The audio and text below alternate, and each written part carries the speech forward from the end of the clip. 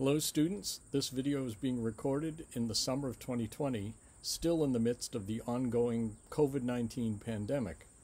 You no doubt realize by now that great speakers and speeches will remain fully online during the fall semester, so I am preparing a video version of each lecture for the class and making all the lessons available on YouTube. Enjoy the lecture. So now we turn to a period 6 years after the assassination of Abraham Lincoln to look at a speech by Victoria Claflin Woodhull entitled Constitutional Equality. It was the first speech delivered by a woman before a congressional committee of the United States Congress. Victoria California Claflin was born in 1838 on the 23rd of September in Homer, Ohio. You might say that's an unusual middle name, but in fact her sister's first name was Tennessee. Victoria Claflin had only 3 years of formal schooling, and in 1853, at the age of 15, she married Canning Woodhull, who was the family physician. Some historians believe she was actually abducted by Woodhull and forced into marriage. In 1864, she divorced Woodhull, although kept his name, and became an advocate of free love. This was not a philosophy of sexual immorality or widespread promiscuity, but rather the advocacy of divorce rights for women, and in a more general way, the idea that it should be up to women themselves to decide whether or not they engage in sexual relationships. In 1866, she married again, this time to James Blood, and in 1870, she and her sister became the first female stockbrokers in America when they opened up a brokerage firm on Wall Street with the financial support of Cornelius Vanderbilt. That same year, taking some of the proceeds of their successful Wall Street trading, they began Woodhull and Claflin's Weekly, which was a periodical that supported women's rights. Also in 1870, she declared her candidacy for President of the United States, even though this was 50 years before women gained the right to vote in America. Now, she declared her candidacy for the 1872 election by sending a letter to the editor of the New York Herald, which was published on the 29th of March, 1870. And you see a portion of that letter in the upper right-hand corner of the slide here. Later, in 1872, she received the official nomination of the Equal Rights Party, and Frederick Douglass was chosen as her running mate, although Frederick Douglass never participated in the campaign. It may seem interesting to learn that someone who was obviously a powerful advocate for women's rights in the 19th century was nevertheless a strong opponent of abortion. In 1870, Victoria Woodhull wrote in Woodhull and Claflin's Weekly that many women who would be shocked at the very thought of killing their children after birth deliberately destroy them previously. If there is any difference in the actual crime, we should be glad to have those who practice the latter pointed out. The truth of the matter is that it is just as much a murder to destroy life in its embryonic condition as it is to destroy it after the fully developed form is attained, for it is the selfsame life that is taken. Now, in 1871, Victoria Woodhull became the first woman to speak before a congressional committee, and she delivered that constitutional equality address, which will be the subject of our study today. Also, later that year, she delivered what became known as the Steinway speech, thus named because of the venue, the Steinway Auditorium, where it was delivered in New York. It was a speech that outlined her philosophy of free love. And as we mentioned, in 1872, she received the official nomination for president of the Equal Rights Party, with Frederick Douglass as her running mate. But also in 1872, she was arrested on obscenity charges for publishing details about a scandalous affair that took place, and we'll talk about that in just a moment. In 1876, again consistent with her free love philosophy, she divorced her second husband, James Blood, and in 1877 she moved to Great Britain. There is some interesting speculation about the reason for her departure from the United States. Some historians speculate that she may have been induced to leave the United States by the Vanderbilt family following the death of Cornelius Vanderbilt. They believed that because of their business dealings, that Woodhull may have made some claims against the Vanderbilt estate, and so they paid her a significant sum of money to leave the United States. In 1883, she married John Martin in England, and in 1892 began publishing another periodical entitled The Humanitarian. Victoria Woodhull died on the 9th of June, 1927, in England. Now, we mentioned earlier Victoria Woodhull's arrest on obscenity charges because she published in her newspaper details of the Beecher-Tilton adultery scandal. And here, in fact, is the newspaper that was the cause of her arrest. In that scandal, Theodore Tilton, who's depicted here on the left, and his wife Elizabeth, depicted here on the right on the top, belonged to the congregation of Henry Ward Beecher, depicted below. Beecher began having an adulterous affair with Elizabeth Tilton, and it was discovered by Theodore Tilton. Beecher had been one of the critics of Woodhull's free love philosophy, and Woodhull thought it was great hypocrisy for him to denounce free love and yet engage in adultery himself. And so she published a full account of the adulterous affair with Elizabeth Tilton in her newspaper. Beecher ultimately was tried and acquitted of adultery. So let's take a look at the constitutional equality speech that Victoria Woodhull delivers in early 1871 before the United States House of Representatives Judiciary Committee. And so we'll ask first, what is the genre of the speech, and then what is its rhetorical situation, the exigence, the audience, and the constraints. Because we recognize that the speech is being delivered before a legislative committee, that tells us that it is a deliberative speech, and indeed the argument is in favor of making changes in the laws so that women gain the right to vote.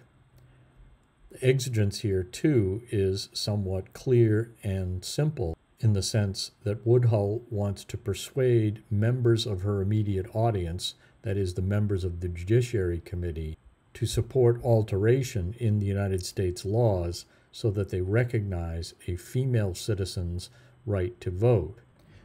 It is, in a larger sense, an attempt by her with rhetorical discourse to alleviate what she considers to be a grave injustice against female citizens in the United States. So who is her audience here? Obviously, the members of the House Judiciary Committee are the immediate audience. Not only are they the ones who might be persuaded by her speech, but they are also the ones who have the authority and the power to vote, or at least to advocate for the changes that she's recommending. And then what are the constraints on her in this circumstance? Certainly the fact that she's female works against her. We are still in a period of time in American history when women did not generally speak or be involved in American politics. And so there's a prejudice against her because she is a woman. In fact, if you read some of the newspaper accounts of her appearance before the Judiciary Committee, you see that some of the newspapers mock her presentation, and indeed some of the members of Congress do that also in their remarks as they appear in the Congressional Globe. And so because of the prejudice against her and against the idea of women voting and participating in politics, she needs to find arguments and appeals which will overcome that kind of opposition. So she considers who her audience is, what their values and core beliefs are, and so she's going to try to use those basic commitments as the substance of her speech. I think we also can see that because there would have been an impression that women in the 19th century were perhaps more emotional than men, that we see Woodhull adopting a strategy of strict logical deduction, of close reasoning in her speech to the members of the committee. So here are some of the critical questions that we can pose about the speech. Notice here in this illustration that Victoria Woodhull is referred to as the notorious Victoria Woodhull, and Jenny, it should have been Tenny because the sister's name was Tennessee. The notorious Victoria Woodhull and Tenny Claflin present their votes at the poll at New York City and are denied the exercise of the ballot. But what critical questions can we ask about the Victoria Woodhull speech? First, how would you account for Woodhull's very close logical argument in her address? What advantage does careful reasoning afford her? And I think we've begun to address that already in connection with constraints. So look at the way in which she argues in the speech and see that in part as a response or a strategy adopted in response to her rhetorical situation. Then we could also ask, what is the particular form of argument, or what Aristotle would call the argumentative topic, that is most in evidence in Woodhull's address? That is, how does Victoria Woodhull argue? What's the form of argument that she uses? Why does Woodhull rely chiefly on inartistic proofs? That is, what proofs does she use and why are those the most effective? So let's look at the sources of the evidence that she uses in her arguments. So you'll see she isn't just crafting arguments of her own invention, but she is attaching her argument to certain kinds of documentary evidence. Well, what kinds of documents is she using, and where do those documents come from? Why is she selecting those particular forms of proof to aid her argument? Now, before we look at the text of the speech, let's take a look at this article by Jason Jones entitled "Breathing Life into a Public Woman, Victoria Woodhull's Defense of Woman Suffrage." And again, it's helpful sometimes to begin with the abstract, which says here, relying on a rhetorical strategy known as the New Departure, Victoria Woodhull went before the House Judiciary Committee in 1871 to defend woman's suffrage. Although her address captured the respect of her contemporaries, Woodhull's contribution to the fight for women's suffrage has yet to be recognized. As she displayed rhetorical competence in a once exclusively male rhetorical space, Woodhull embodied the subjectivity of a public woman for her immediate and extended audiences. So it is perhaps important here to reflect on what is known as the New Departure strategy represented in Victoria Woodhull's speech. That New Departure strategy, it is a new departure for the woman suffrage campaign. Previously, they have been advocating that Congress grant women the right to vote or extend voting rights to women. But the New Departure strategy instead, and this came mainly after the passage of the 14th and 15th Amendments following the Civil War, the New Departure strategy said that under these new amendments to the Constitution, women were granted and already possessed the right to vote. It simply is a matter of exercising that right. And so you'll see in part that Victoria Woodhull makes the argument in her speech that those amendments to the Constitution, in fact, accomplished the extension of voting rights to women. And so she's simply asking that the members of the Congressional Committee recognize that and pass laws accordingly.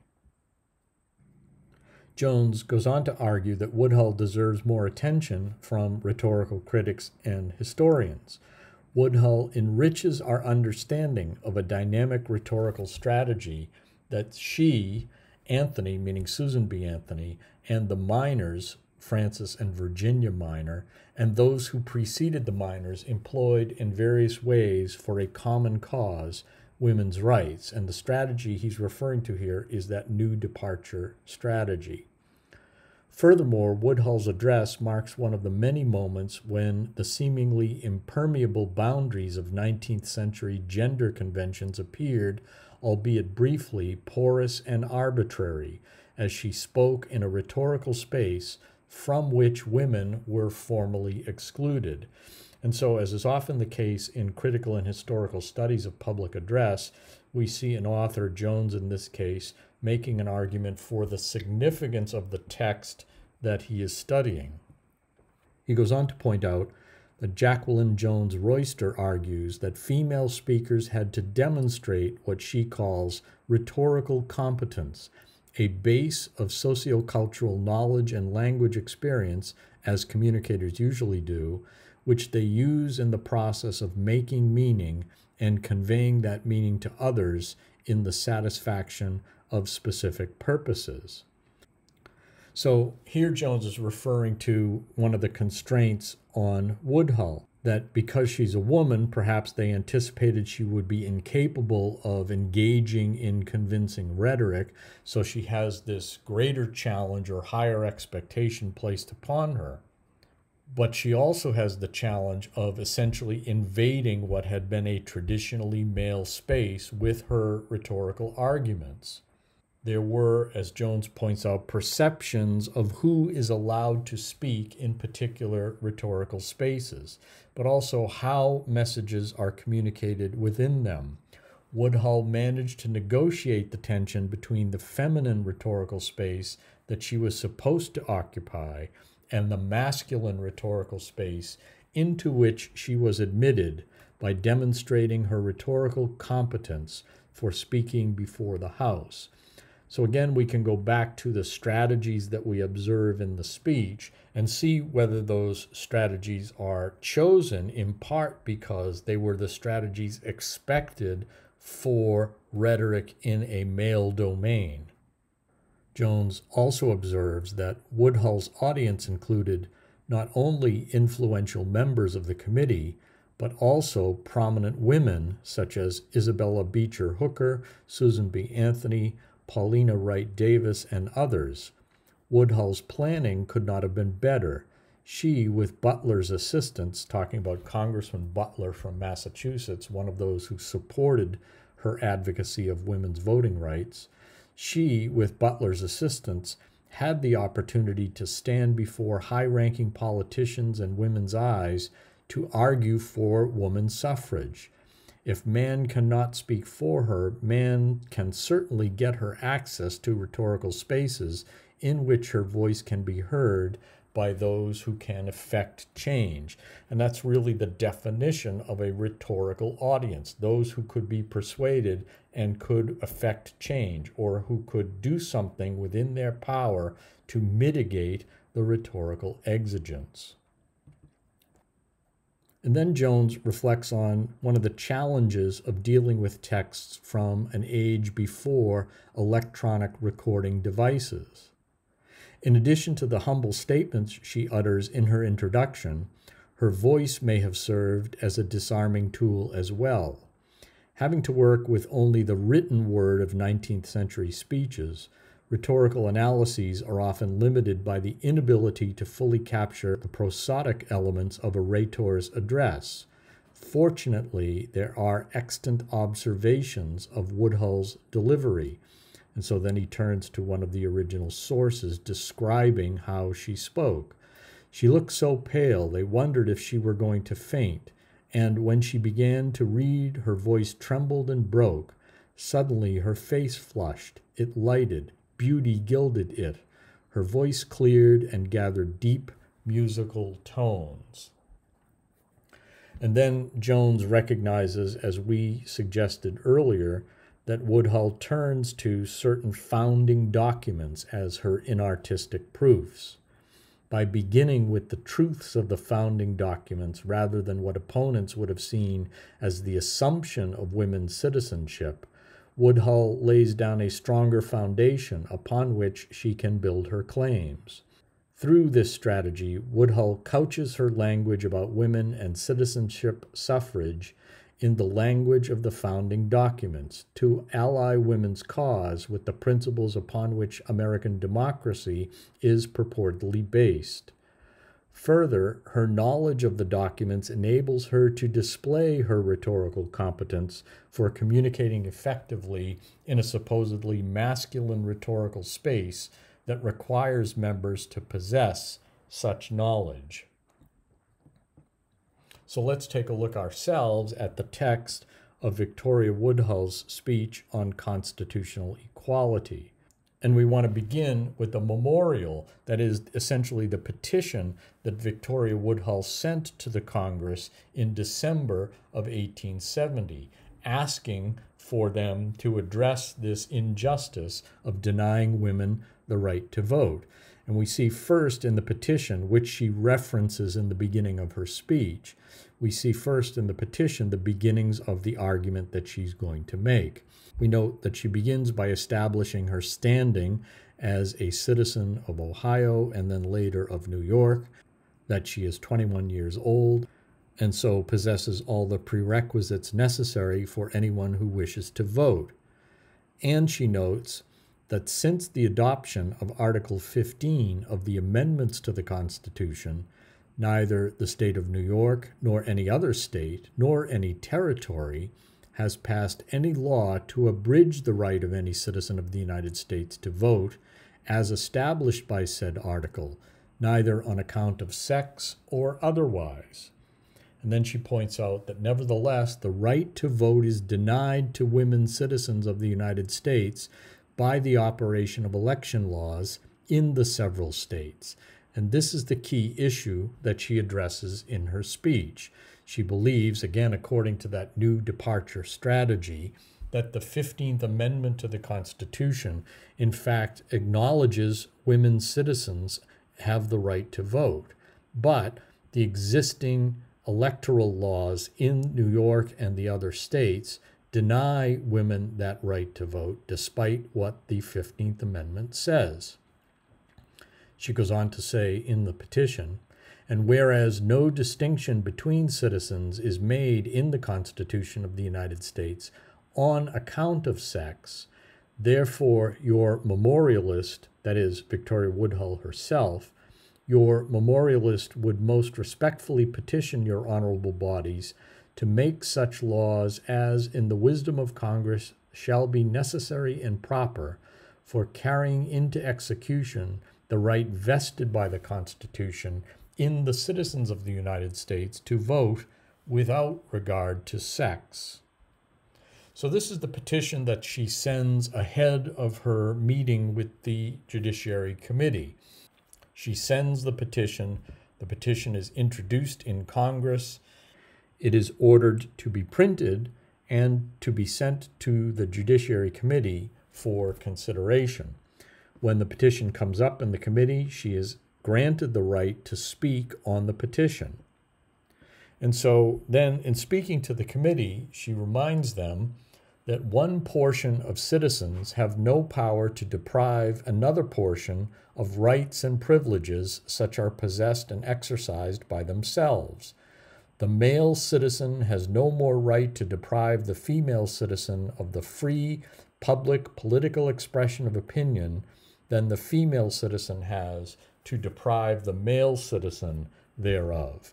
And here she is using a basic reciprocity argument, or an argument based on natural equity. That is, if men and women should be considered equally citizens, then they should enjoy equal rights and privileges, including, of course, the right to vote.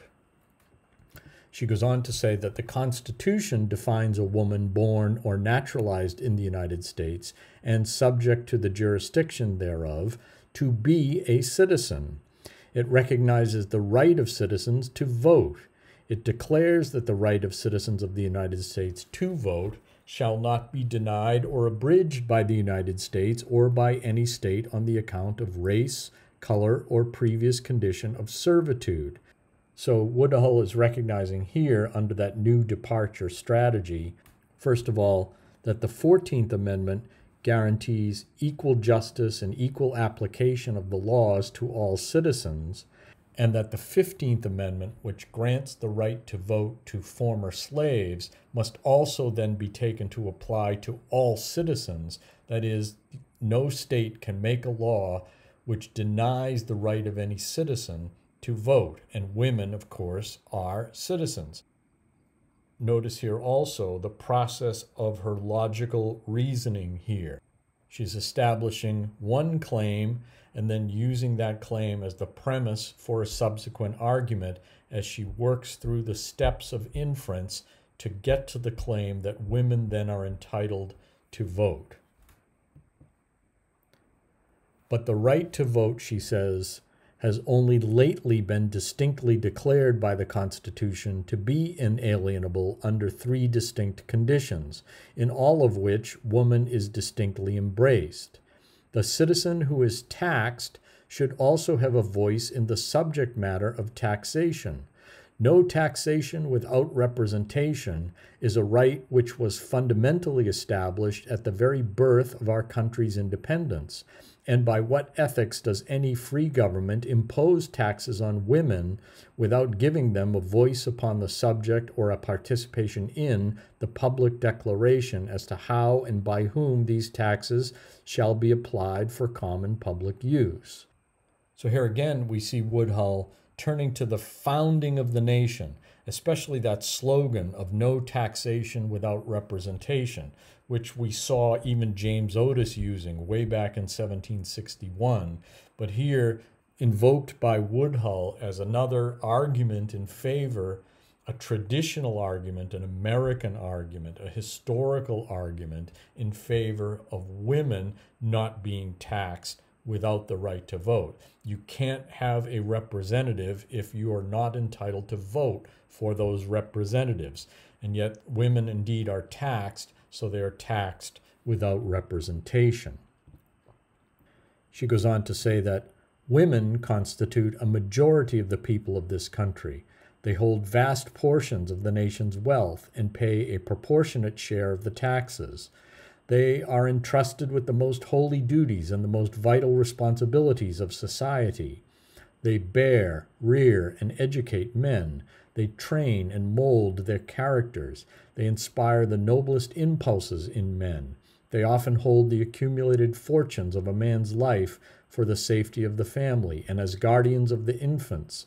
And yet they are debarred from uttering any opinion by public vote as to the management by public servants of these interests. They are the secret counselors, the best advisors, the most devoted aides in the most trying periods of men's lives, and yet men shrink from trusting them in the common questions of ordinary politics.